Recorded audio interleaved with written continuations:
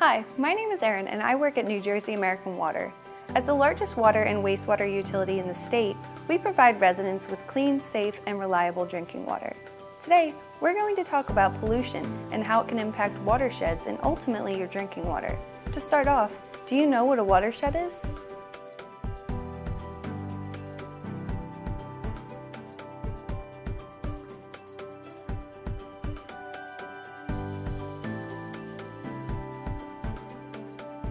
A watershed is an area of land that drains or sheds water into a specific body of water. Every body of water has a watershed. Here in New Jersey, there are 20 different watershed management areas. Right now, we're in the lower Delaware water region, and ultimately, the water here will flow or shed to the Delaware River. Our Enviroscape model of a town will help us show you where pollution comes from and how you can help make a difference. But before we begin, do you know what pollution is?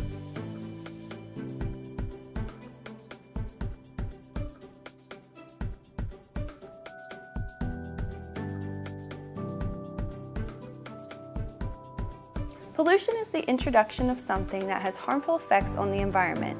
There are two types of pollution, point source pollution and non-point source pollution. The U.S. Environmental Protection Agency, or the EPA, defines point source pollution as any single identifiable source of pollution from which pollutants are discharged, such as a pipe, ditch, ship, or factory smokestack. This type of pollution is easy to identify. As the name suggests, you are able to point to the source. Non-point source pollution is harder to identify and harder to address because it comes from many places all at once. Think about it this way. When it rains, the rainwater moves over and through the ground, carrying natural and human-made pollutants and depositing them into lakes, rivers, wetlands, coastal waters, and groundwaters.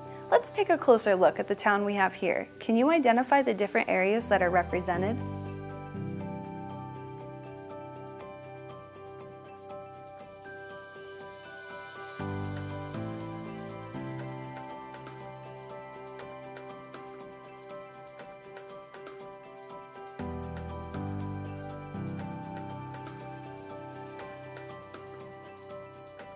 What kind of pollutants do you think would impact each part of the town?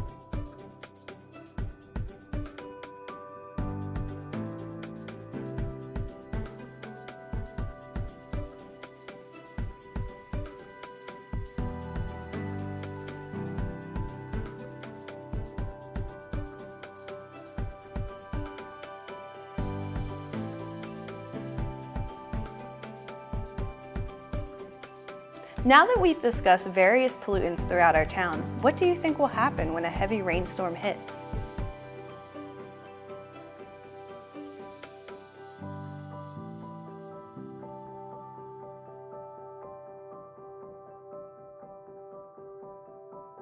As it starts to rain, watch how the rainwater picks up the pollutants and drains them into the waterways. All of these pollutants are part of the pollution problem, but that doesn't mean we can never use them again. It just means we need to ensure we're using them in the right way. For example, you can still use fertilizer on your lawns, but be sure to read the directions and check the weather forecast before applying. If you apply fertilizer and then it rains, all that fertilizer is simply going to wash off your yard. There are all kinds of things we can do to help protect the local waterways and the water quality of these natural resources. Simple things you can do every day at your own home include never dumping anything down storm drains, composting your yard waste, avoiding pesticides when gardening, taking your car to the car wash instead of washing it in your driveway, making sure your car isn't leaking oil, picking up after your pet. Now you know more about watersheds and pollution. Visit us online for more lessons and activities.